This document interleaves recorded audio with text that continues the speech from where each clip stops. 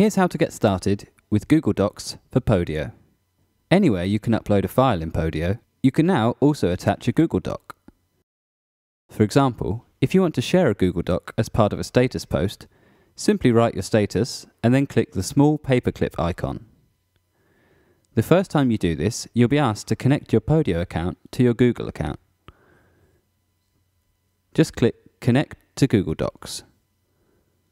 If the email address you use to sign into Podio is a Google Mail or Google Apps address, then Podio will now connect to your Google account. If not, you'll be prompted to add a Google Mail address to your Podio account. Once you've connected your account, you'll see a list of your Google Docs, and you're ready to start working with them in Podio. Just choose the doc you'd like to share and click Done. Now post your status and your doc will be shared. In fact, you can share Google Docs anywhere in Podio. Add them to your app items.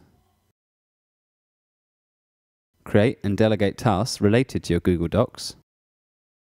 Send Podio messages with Google Docs attached. And attach them to any comments you make, whether that's on a status post, tasks, or app items. Thanks for watching.